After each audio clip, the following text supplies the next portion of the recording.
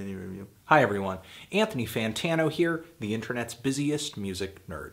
And it's time for a review of the new Kamasi Washington record, The Epic. This is a long album, therefore this will be a pretty long review.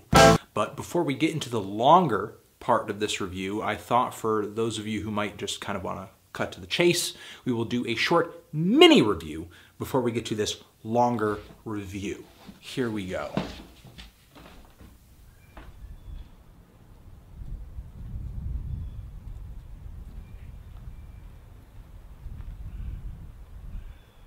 Yes! Yes! Yes! Yes! And there you go. That's the mini review of this record.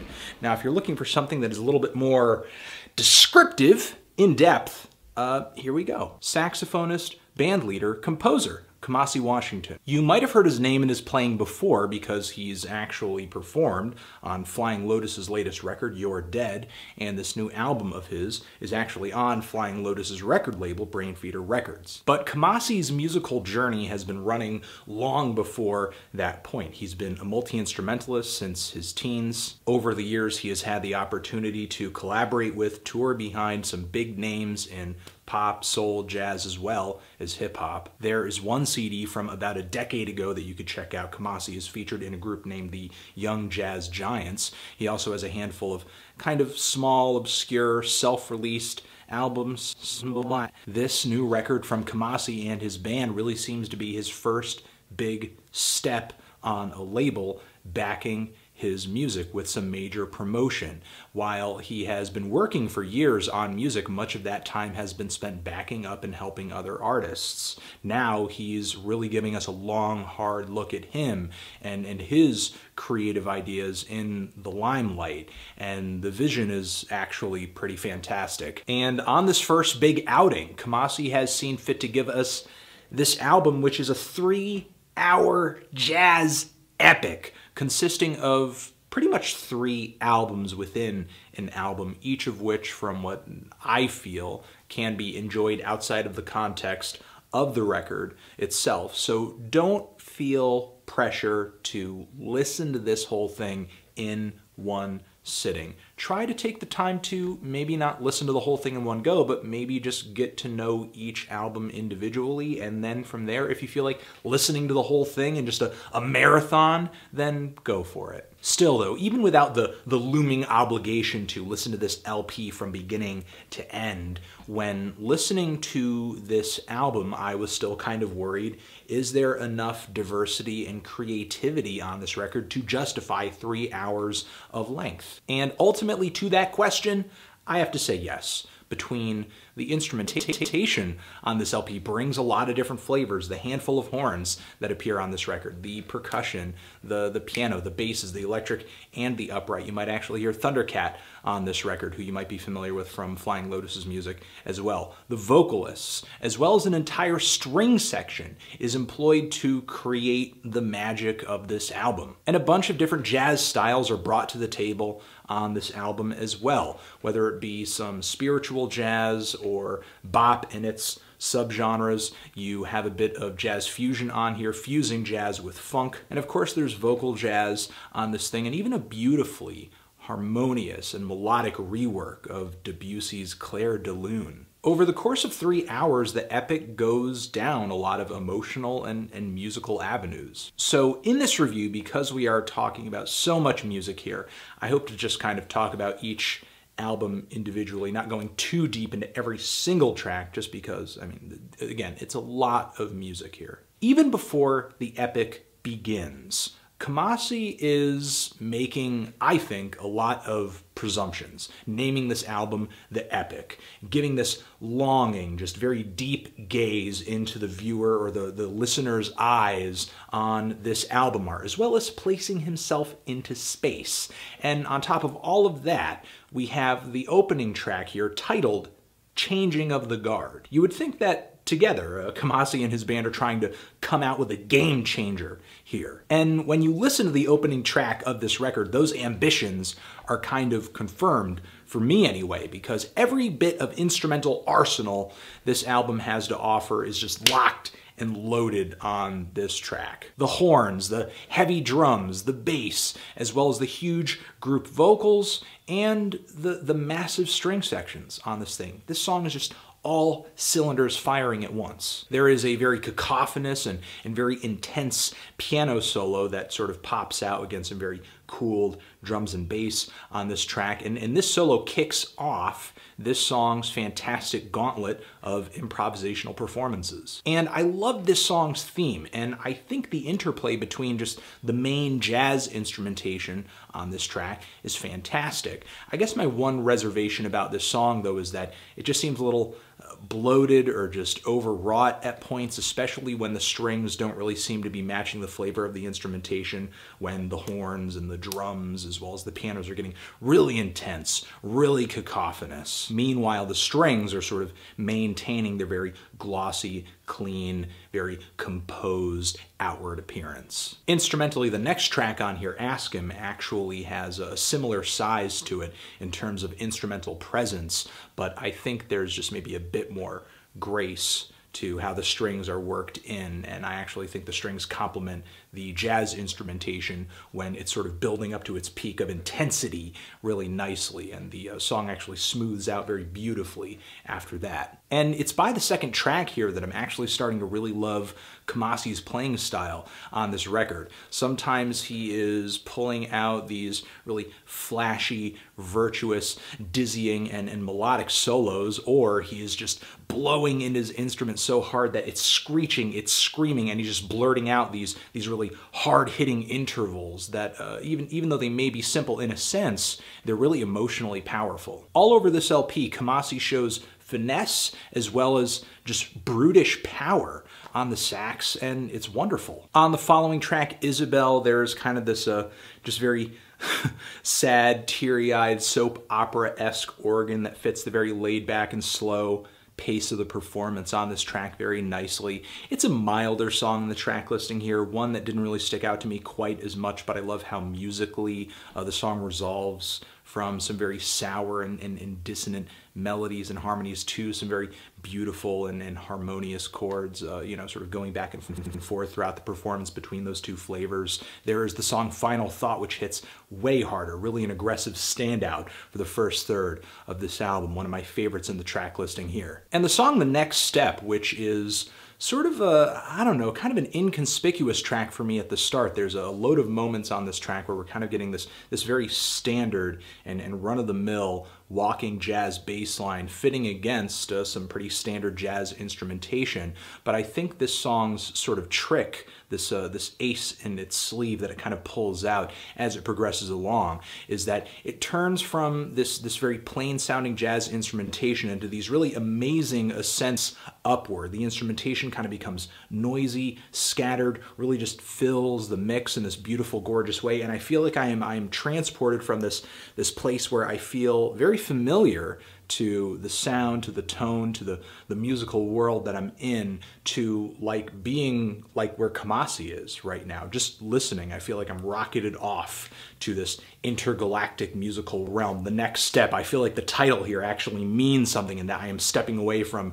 this kind of normal jazz sound to something just a little bit more, I don't know, hard to put into words. And the closing track to the first third of this album is a really nice, beautiful piece of vocal jazz with some powerful lyrics, although I will say the singing on this record consistently is a little campy, and that's nothing specific to this record or anything like that. There's a lot of very campy vocal jazz out there. It's just kind of a style, a delivery that you might have to get used to if you're unfamiliar with vocal jazz. There are plenty of campy metal singers out there, but that doesn't necessarily mean that their music can't be appreciated for what it is. But the campiness is there, it's kind of theatrical, it's a little overacted, but in a sense, this track kind of sounds like the closing to a very great first act of some kind of amazing, ambitious jazz stage show. Now, part one gives this LP a great start, but for me, part two of the epic is really where this album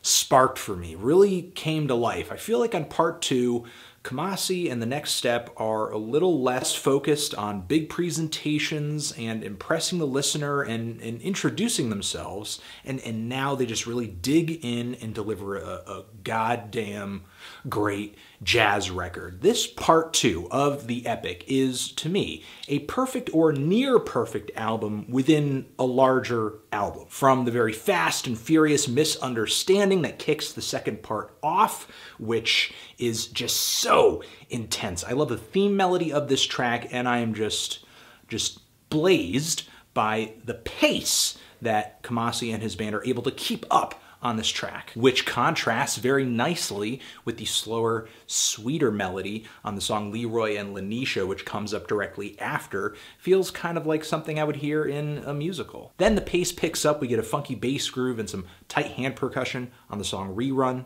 And on top of it, the vocals, just the extra instrumentation, complements the intense performances on this second third of this album, specifically on this track, really nicely, which I think was a must because this second part of the epic has the most fiery performances of the entire album for me. 7 Prayers was a nice move to put on this second disc because it is one of the most soft and kind of fluid songs throughout the entire LP. It really feels like the horns are guiding the rest of the instrumentation on this track. They're working at a very syrupy, fluid tempo while the pianos and the percussion kind of just orbit and circle around, dance around these horns in a really sort of lazy, cluttered way, but it's a beautiful clutter. The song Henrietta, Our Hero brings more vocal jazz to the table, and I love that with each third here we're getting more lyrics, more singing, just kind of break up the different flavors of each part of this record.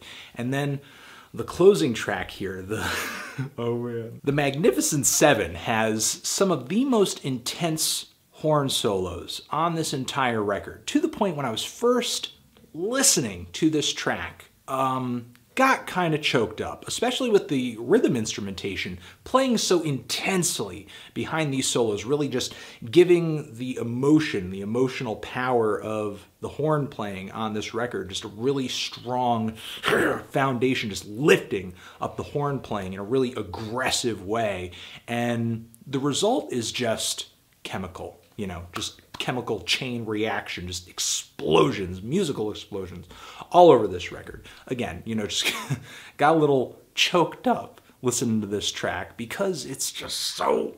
The saxophone is just screaming on this song, and there's some great big chorus vocals on this track too, as well as a kind of just weird psychedelic-ish bass solo that kind of glides the song out, and some really sharp string embellishments that are kind of playing in the background. Again, another third on this album finishes with an amazing, just very eventful closer, and really the epic could have stopped here, but it keeps going into our third part where we get the song Rerun Home, which is kind of a revisit to the song Rerun, which has a bit of a, I guess, a nuttier percussion section, some dueling horns as well. I wish the sound of this track, the way that they reapproached it, was just a little bit different in flavor, but I will say that in comparison to the original, or the first version of Rerun, this version is definitely peppier. It's just that, you know, I guess I just wished for just a little bit more of a change, given that this newer take on the song is 6 minutes longer than the original, which was already 8. And that's the thing about this album. I mean, you're getting long tracks on this thing. You know, if you're not that familiar, if you're not really a big jazz fan, listening to the first disc of this album can be a little unwelcoming at first because you're getting one 12-minute song after another. So whether you're a jazz fan or not, if you are listening to this album and you feel like, you know, you're just getting a little tuckered out listening to this album, sort of pace yourself. Just take a break, because there are a lot of beautiful moments on this record that you don't want to miss.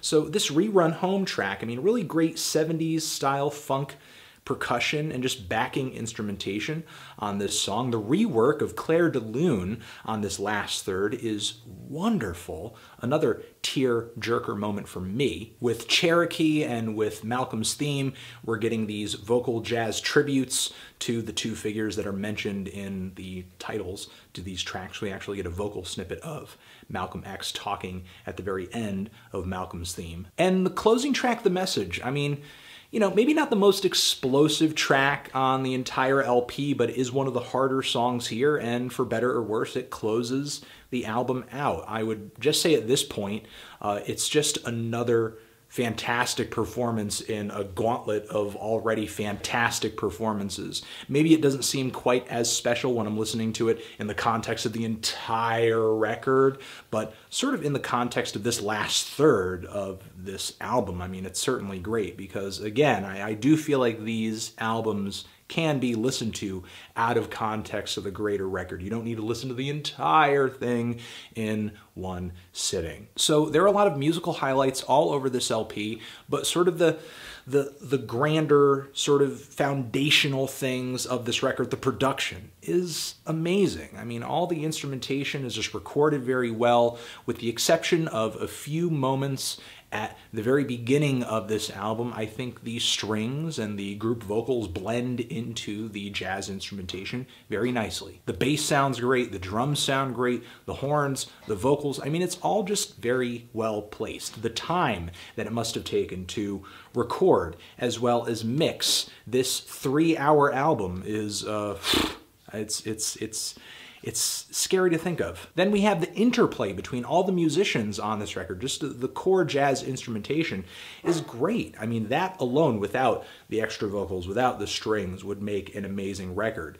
And then we have just the solos, which track for track for track are astounding. The music and the writing on these songs, those tracks that do have, you know, composed elements to them, as well as just the intricacy of these songs as well. There's just, you know, nothing as far as a foundational characteristic of this record that I'm disappointed with. And it's these things, as well as just all the variety and the diversity among these tracks and just the, you know, the wonderful embellishments in each song and improvisations. I mean, it's all these things that are going to continue to drive me back to this album over the course of this year, because with each listen, I'm just going to be picking up and just enjoying more things. The one big critique I could make of this record, though, generally, is that, I mean, it's 3 hours long. And not that it is too long, not that, you know, it should have been shorter, but, you know, with a record that delivers 3 hours of music, of course, not every moment is as amazing as the next. But I give this album super duper, like, high praise for coming out with this much music and just the vast majority of it being incredibly enjoyable, fun, forward-thinking, and creative. And I don't think there's anything else I can say about this amazing 3-hour album. I'm feeling a light to decent 9 on this record. Transition! If you've given this album a listen, what did you freaking think of it? Did you want to pet it? Did you want to euthanize it? And what do you think Anthony should review next? Also, would you like to see Anthony interviewed by a super intelligent talking cat that was zapped by God through the internet? Of course you would! So click my furry freaking face right now, but not directly on my nose because it's a little sensitive, and you'll watch the Creationist Cat Show with Anthony Fantano, and you'll subscribe to my channel and behold my furry feline glory for all eternity. Creationist Cat, interviewing Anthony Fantano. Subscribe to my channel, or you'll totally burn in hell forever.